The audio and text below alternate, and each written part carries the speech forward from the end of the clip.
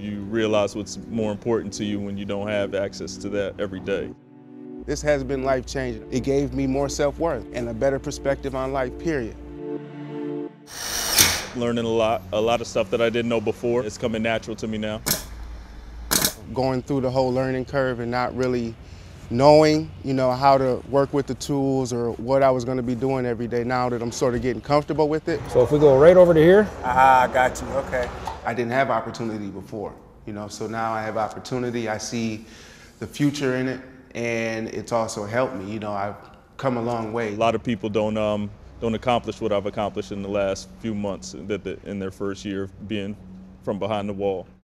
In 2014, my wife had passed away suddenly after she had our baby, and I turned into alcohol, to help with my depression and everything, and I caught a few DUIs, and that's what got me on felony probation here in Hennepin County. I was in Jersey on the East Coast, and I had my parole transferred here.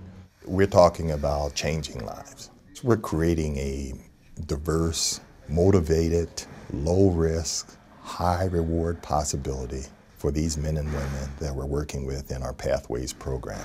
By using Hennepin County's purchasing power, we're able to have our clients work with small businesses. Once they've completed one project, these businesses will hire our clients on full-time. And that's what our Pathways program is all about.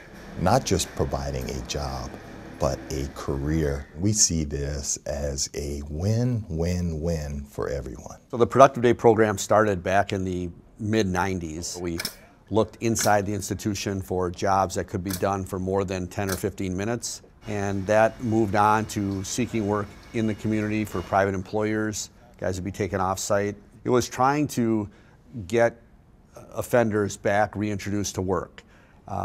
They were in the workhouse as punishment, not for punishment, and they're going to be coming out at some point. So part of their debt to society was to become productive afterward, and we just tried to underscore that. I see myself in the guys. I was given a second chance. Somebody believed in me. Someone gave me the skills to be productive, to a member of society. I love to give guys opportunity that we can breathe life into the program and get other people to buy into. This is a direct effort to couple the investments that we make in building with our commitment to this population coming out of the criminal justice system. This is really building in a solid jobs foundation for their re-entry into the community. It's a vast field out there of carpentry and contractors. Apprenticeship program it's a calculated process that the union's created to walks you through every course and facet of learning how to become a successful journeyman or a carpenter. And it also made me, want to strive more harder towards construction because, like I know the opportunities are out there. There's a spiritual, I'll call it, component to a job. It's about your sense of your own worth, self-worth, but it's also that you're a contributor to the community.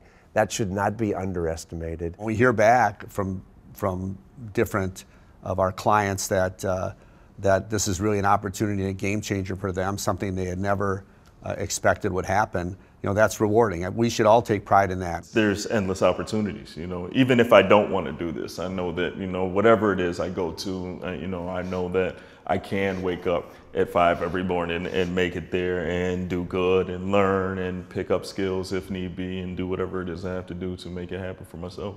I'm very proud of myself. Every day I wake up and I get a chance to put these boots on and I get a chance to come and do some work, I'm very proud of myself. Yep. And it builds me up just knowing that my kids are happy.